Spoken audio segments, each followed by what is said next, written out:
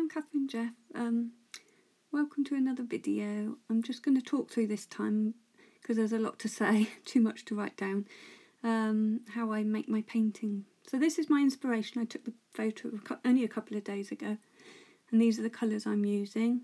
You can pause it and take note of those later if you're planning on replicating this painting.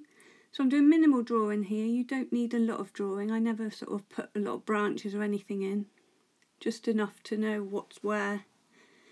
So here I'm mixing a sort of pale grey. You can see I've used spray to wet the paper. I just really want a sort of a light greyish colour in the sky really. I won't see much of that later anyway. It's up to you if you want to put that in. Now here I'm doing mixed a mid sort of grey, green, fairly pale, because it's in the distance. You don't want these dark colours to come forward too much because you want them to fade away into the distance.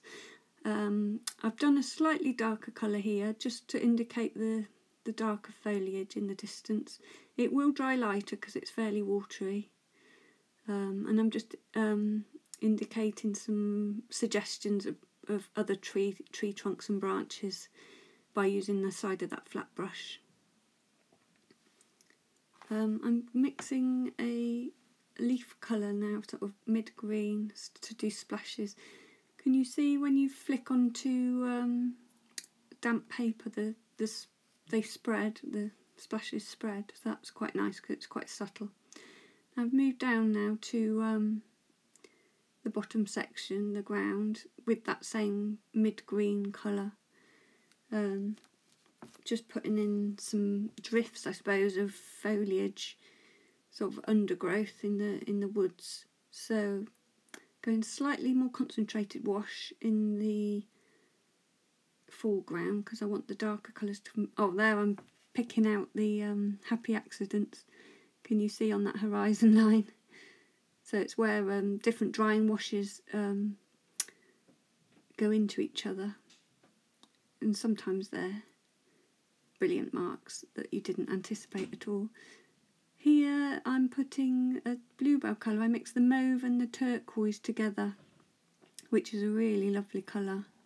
Now I've remixed it with a little bit of just more mauve there, just to get a variation on those colours and tones, because it's can be a bit flat or one colour. And I'm just splashing. Now that green's still wet, so you can see in the splashes is dispersing. Oh, I forgot to mask the sky. You don't want bluebells in your sky, so remember to mask that.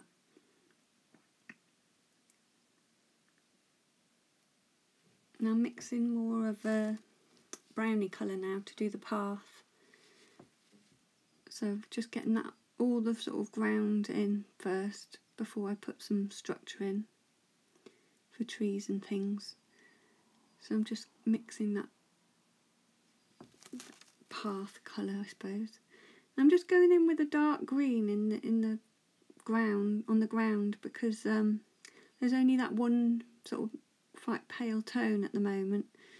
So especially in the foreground, remember dark colours come forward, light colours recede, so you want the dark colours to be mainly at the bottom if you can. I've mixed a brown using the yellow, the mauve and a little bit of turquoise, and then you can always darken it with some Payne's grey there.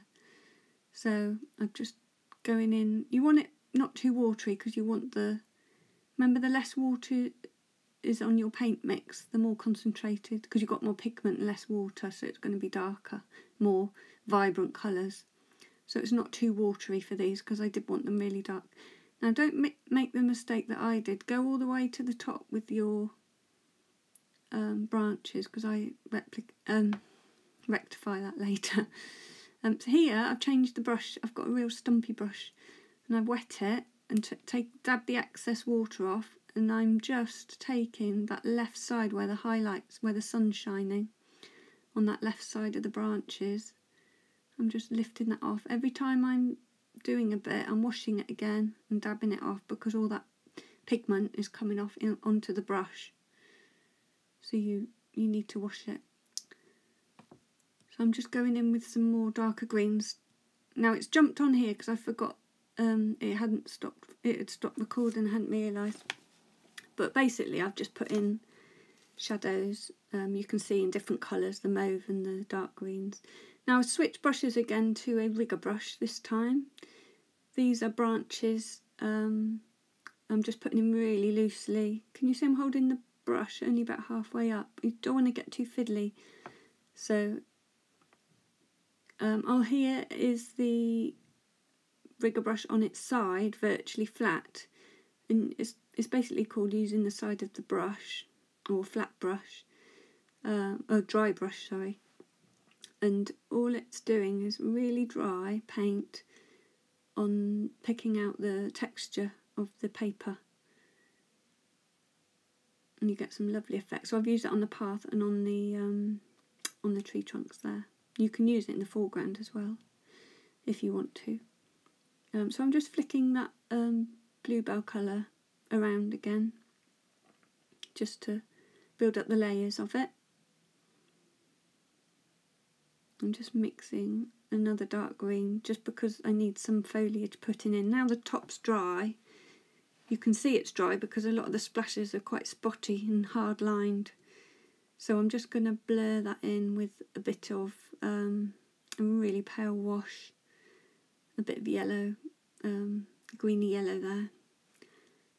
Just bringing in some of the foreground foliage. So this is where I'm bringing the branches up. They just look like they stopped too short, really. Now I'm darkening the bottoms of the trunks here, because as watercolour dries, it tends to fade a bit, sometimes really annoying. So I always go back and add in darker areas with a stronger pigment, so less water in your mix. And I'm just doing some grasses here for the foreground. Don't go too far back with your grasses, that's about as far as I go, that middle ground there, because you wouldn't see them in the distance, they'd just be a blur, like with the bluebells really, they're just drifts in the distance.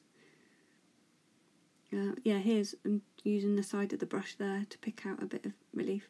Now I've decided to add in a bit of yellowy green here. It's virtually all yellow because there was that lovely colour up in the top, in the canopies of the trees, but not in the on the ground. So I wanted to dot that colour around. Plus it's really complementary to the purple on the bluebells, purpley blue.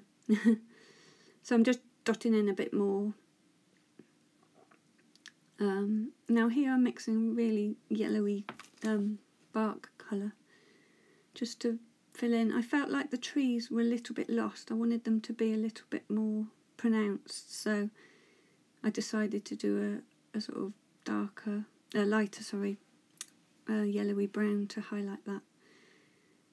Just more splashes on the trees using a mid-green just to get that, the foliage. I mean, there's some lovely green foliage this time of year in the spring, and still the trees are still fairly wintry looking. They're quite bare, but you get that lovely pop of lime green. Now here I've used gouache, white gouache, because it's opaque, and I'm mixing it with a bit of mauve and turquoise, and I'm just splashing it,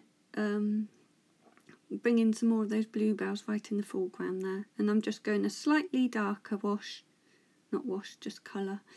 You need the consistency fairly wet, but not too wet, so you lose the colour, so don't water it down too much. And that's pretty much it. I hope you like it, and I hope you got a lot out of it or learnt a few tips and tricks. If you do like my videos and you want to see more, then please subscribe. Thanks for watching.